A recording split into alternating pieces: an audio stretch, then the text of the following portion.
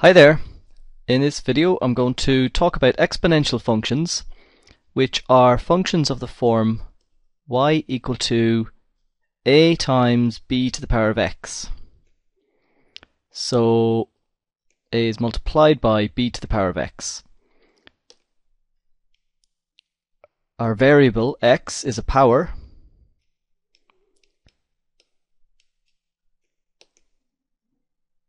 and this is called an exponential function. Now, when we're plotting an exponential function, we need to remember that b to the power of 0 is 1. In fact, anything to the power of 0 is 1. So if we think about our ordered pair of coordinates, when x is 0, we get y equal to a times b to the power of 0, which is equal to a times 1, which is just equal to a. So when x is 0, our y coordinate is a. So in a function of this format, y equal to a times b to the power of x, we will always get this point on the graph. When x is 0, y is a.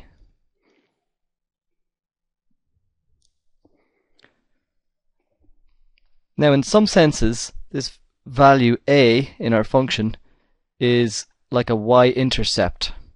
You'll have come across a y-intercept in linear functions.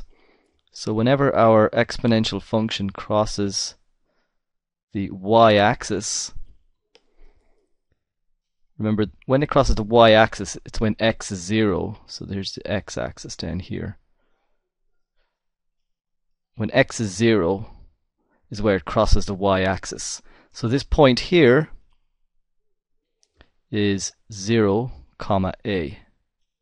So straight away, if we look at the graph of an exponential function, we can see where it crosses the y-axis, and then we can establish the value of this point a.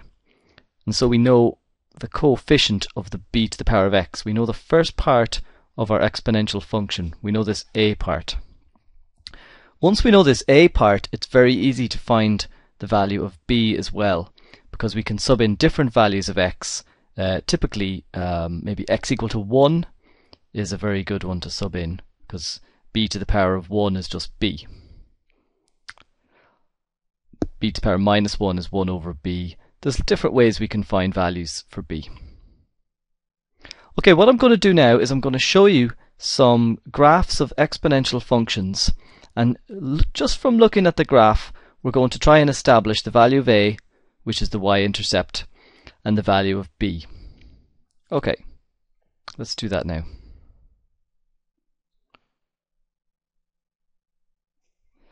Here we have two functions, two exponential functions. You can see they have this gradual rise, getting steeper and steeper. So let's look at the red one first. Okay, let's call this one f of x. And what do we know about f of x? Well, let's look at where it crosses the y-axis. It crosses the y-axis at 1. So straight away we know that the a part is just 1. So we have 1 times b to the x. And now the next thing we need to do is find another value where we know the x and the y coordinate. So I'm going to look at this point here, where the x value is 1 and the y value is 3. So the f of x is 3, so that means we have 3 is the y coordinate, is equal to 1 times b to the power of 1, which means that in fact 3 is equal to b. So f of x is the function 1 times 3 to the power of x, which we would just write as 3 to the power of x. Now, I showed you in another video how to plot the function f of x equal to 2 to the power of x.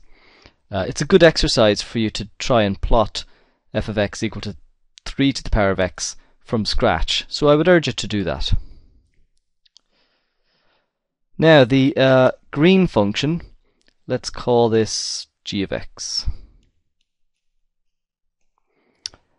and its y-intercept is 2. So we know that g of x is equal to 2 times b to the x. Okay, we need to find another value on the graph where we know the x and the y coordinates.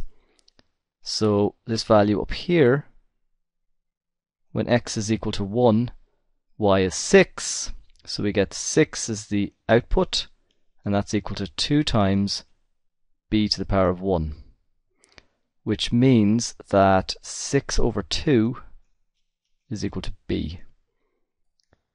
So 3 is equal to b. And then we have g of x. G of x now is the function 2 times 3 to the power of x. So it's very similar to the other function, which is f of x is equal to 3 to the power of x. It's just twice it.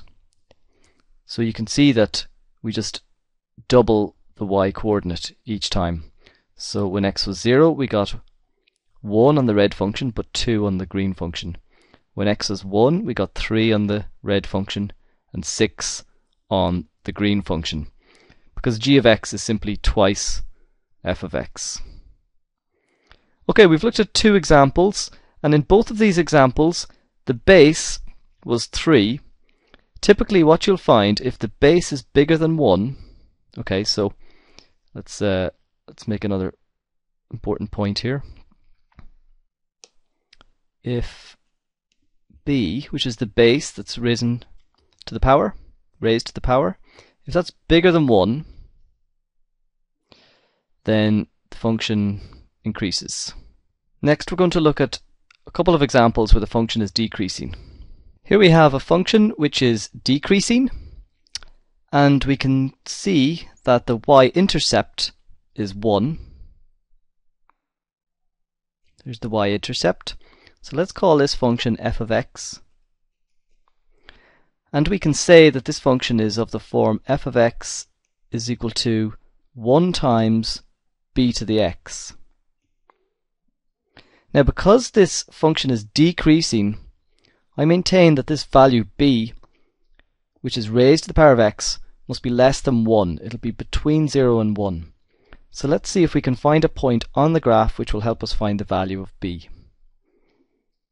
Okay, this value here, when x is minus 1, y is 4, so we can say that the point minus 1 and 4 is on the function, so our y-coordinate is 4, and that means our x-coordinate, our power, is minus 1. So that means that 4 is equal to 1 over b, which means that 4b is equal to 1, and b is equal to 1 over 4. So just as I suggested, b is a fraction, it's less than 1, and you will see that it must be decreasing because if we increase a quarter to the power of 2, we get 1 over 16, which is smaller again. A quarter to the power of 3 is 1 over 64, and so as x gets bigger, as the power gets bigger, the value of 1 over 4 to that power will get smaller and smaller and smaller. So that's why these exponential functions are decreasing if the base b is less than 1. So let's write out this function. F of x is equal to 1 over 4 to the power of x. Or we could write it as 0.25 to the power of x.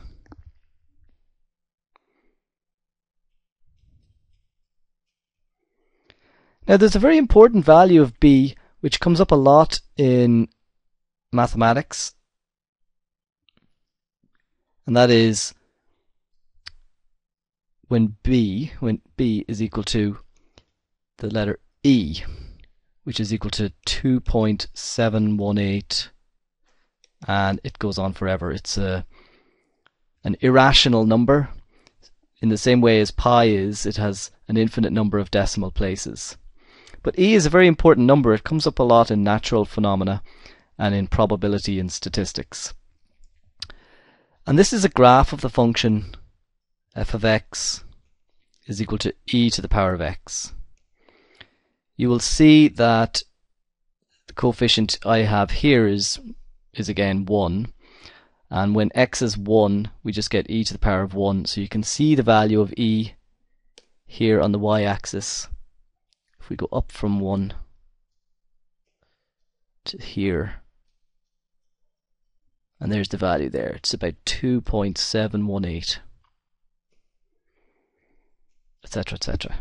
So that's e.